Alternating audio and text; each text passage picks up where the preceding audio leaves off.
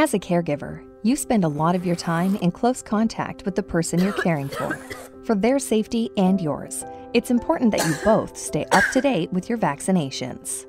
In this video, we'll explain the benefits of getting vaccinated and go over a few of the vaccinations that every adult should get.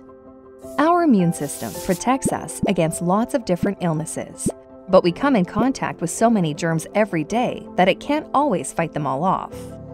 Thankfully, there are vaccines available that can help our body deal with these germs and stay healthy and strong. Vaccines work by introducing a small amount of a virus into our body in a weakened or dead form. This allows our immune system to produce antibodies, which are special cells that teach our immune system how to defend against the virus. This will fight it off if we are exposed to it in the future. Even if a vaccine isn't always successful at keeping you or the person you're caring for from getting sick, it will still make the symptoms less severe and the recovery time shorter.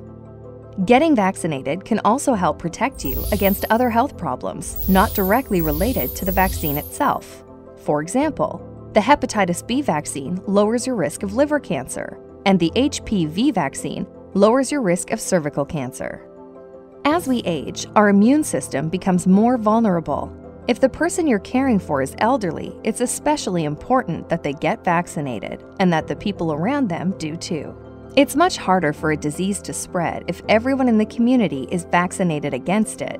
This is called herd immunity, and it helps to protect people with weakened immune systems and those who can't be vaccinated due to medical conditions or allergies.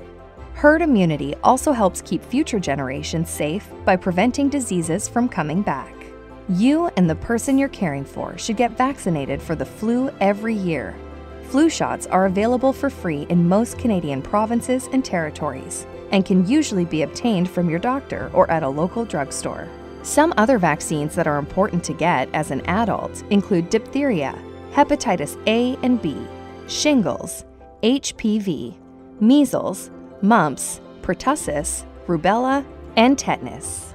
Although certain vaccines require multiple doses in order to build immunity, some only require one dose and you'll be covered for life, like the shingles and HPV.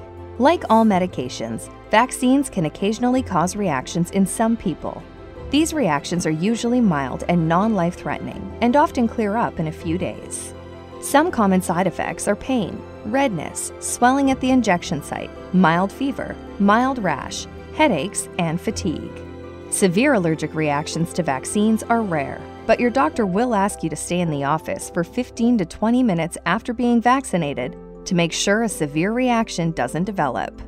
By making sure that you and the person you're caring for are both properly vaccinated, you'll help prevent yourselves and the people around you from getting sick. Be sure to visit our Care Channel site for additional caregiver support and resources.